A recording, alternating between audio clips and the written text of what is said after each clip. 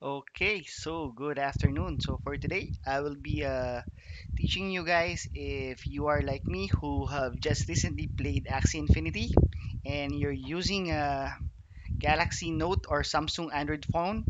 So I guess na-encounter nyo na yung pagka-install nyo ng game sa app is nakakonect naman kayo dun sa game. I mean, nag-start yung game, but then when you try to start an adventure or a versus battle, hindi tumutuloy. Connecting lang, then paulit-ulit. So, this issue is, I think, for those na nakapag-install sa laptop ng Axie Infinity and then they wanted to play on their mobile devices but unfortunately, they have encountered this issue. So, sige, simulan na natin kung paano ayusin tong problema to. So, first, I have created this bullet as I mentioned. So if you have already been playing using Mavis Have on your laptop or PC, first you need to make sure that your mobile mode on, the settings on your Axie Infinity game is toggled on. So eto yon, yung this one. So this is for those na kapag install na ng Mavis Have na kakapaglaro na ng Axie Infinity, and then make sure nyo na naka-on yung mobile mode under ng setting. So once that is done, and then close your Axie Infinity game yung sa laptop nyo or sa PC, and then i-close nyo rin yung Mavis Have. So once you have closed yung app nyo sa laptop, mag-open kayo ulit ng inyong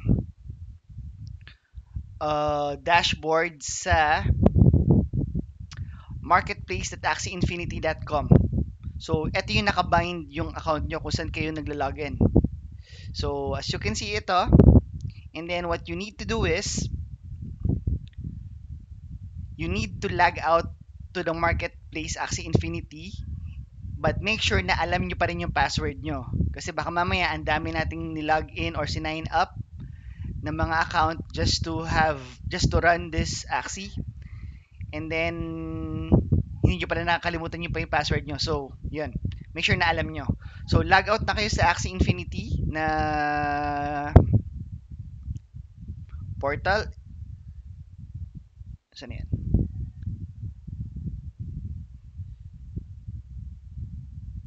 So you can log out by clicking here sa log out button. Mamaya na tong QR code. Huwag nyo munang intindihin yan. So click nyo lang tong log out dito. So ayun. And then let's go back. So let's do a quick summary. So dapat yung mobile mode sa Axie Infinity game client nyo sa PC and laptop is nakatoggled on. And then naka-log out kayo sa marketinfinity.com. Ito yung marketplace. And then nakasarado yung Mavis Have at Axie Infinity game nyo. So this is dapat number 4. So once na nagawa nyo na lahat to, then open nyo ulit yung Marketplace Axie Infinity na dashboard. So again, wag kayo mag-share ng password, passphrase, or kahit anong code kanino man. So dapat wag nyo i-share yan kahit kanino. So ngayon, balik na tayo dun sa may QR code kanina. So make sure din na hindi kayo naka-log in sa phone nyo, or dapat naka-log out kayo sa Axie Infinity app sa phone nyo kung na-log in nyo na siya. So yep. And then on your Axie mobile device app, sa app nyo sa phone, so pag dilog out nyo kasi to, pag binuksan nyo siya uli, hihingi na siya ulit ng QR code. So dapat, kaya nyo kailangan buksan ulit yung Axie Infinity nyo na dashboard para kunin yung bagong QR code. Since nag-log out kayo kanina, ngayon mag-generate siya ng bagong QR code. So click nyo yung show QR code, then lalabas dapat yung QR code dito. So wag nyo munang iraran kahit sa PC nyo ulit. Dapat, since nilog out natin lahat yung device, dito muna natin iraran sa mobile phone. So once nyo na inopen nyo na yung app nyo sa mobile phone, Run natin yung sa akin. And magra-run siya. And then, click natin ngayon yung adventure. So, tumuloy siya hanggang sa map. Now, tingnan natin kung makakapaglaro tayo. And click start. So, ayun. Kumonect siya agad. Previously kasi kahit anong click mo ng connect, hindi tutuloy yung adventure. So, now you can play.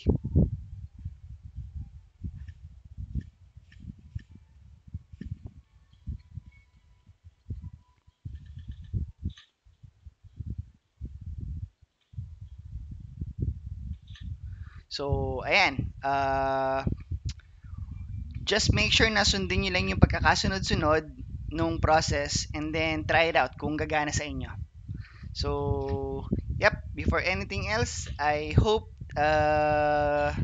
nakatulong kahit paano. And if you're new to this channel, please pakilike yung channel so at least we could do more videos in the future. Salamat! Bye-bye!